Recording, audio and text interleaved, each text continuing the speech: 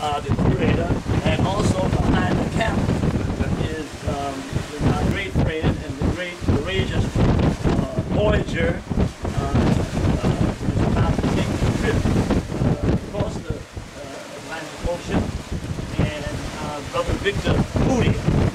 Brother Victor Mooney is going to set out from here tomorrow around 11 a.m. and he's going to row across the Atlantic Ocean.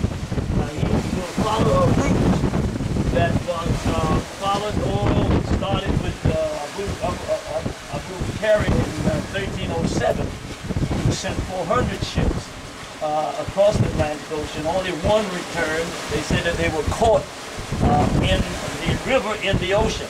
And then he boarded himself 2,000 ships, left his brother Musa in charge of Malay, and journeyed across the ocean.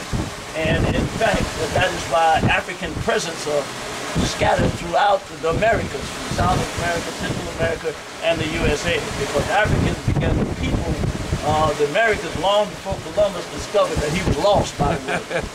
So, and then the record, it's on record that, that these seamen, even the Portuguese reported that they witnessed Africans returning back to Africa in a canoe-like boat.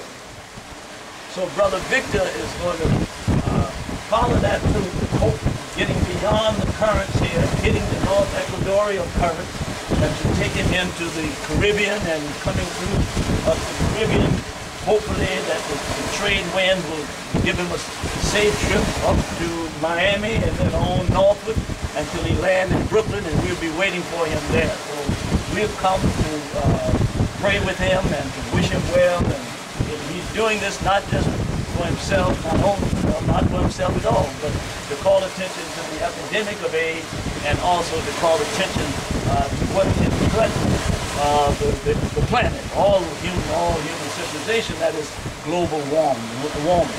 So he's behind the camera doing this picture taking, and Brother Coly and I, Brother Coly, give us this stirring history of this place and all that it means. And by the way, we want to thank him profoundly because he's working overtime. He's taking the time to let us in here tonight, and we're going to spend the night here praying and fasting and reflecting, and